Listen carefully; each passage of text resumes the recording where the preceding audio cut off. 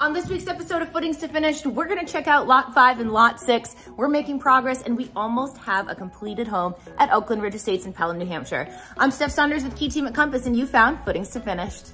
Before we get into it today, I wanna give a huge shout out to my hometown, Manchester, New Hampshire, for being the #2 hottest city to live in the United States, according to Realtor.com. It's no surprise, all of my listings in Manchester over the last 2 years have been hot, hot, hot.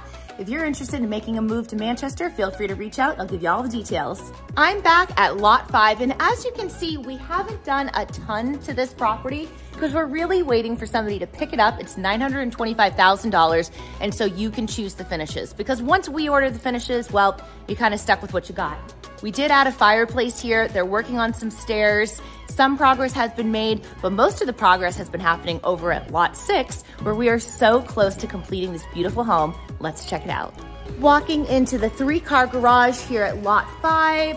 Again, huge ceilings, and we do have our staircase finally. So come along, we'll walk up the staircase, and we walk right into a generous sized mudroom.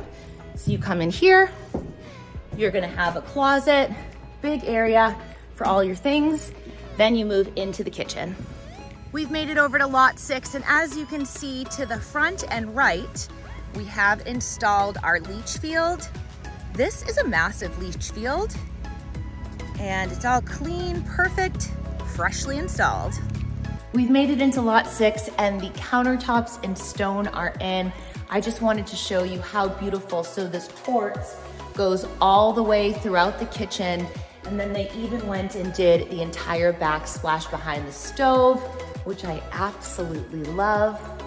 And then if you come in here, they did the same thing to the wet bar as well. So carried the stone here and here as well.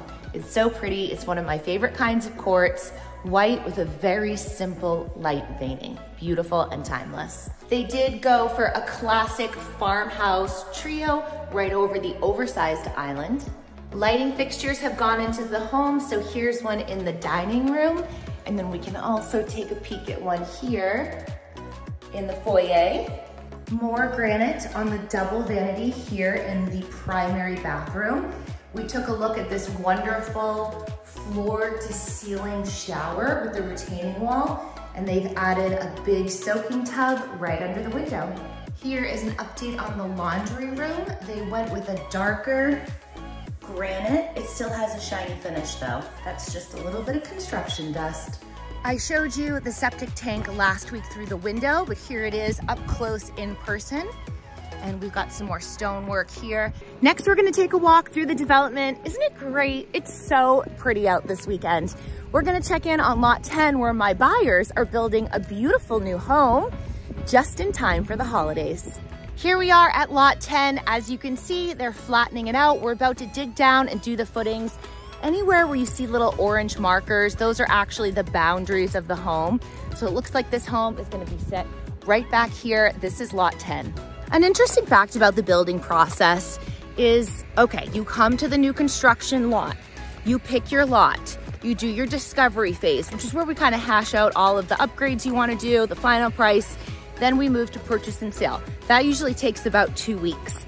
Then we have to formally submit your plans. Sometimes they have to go back to the engineers for a redraw. And then we have to formally submit your plans for building permits from the town. And let me tell you, towns are slow as molasses. States are slow as molasses, New Hampshire.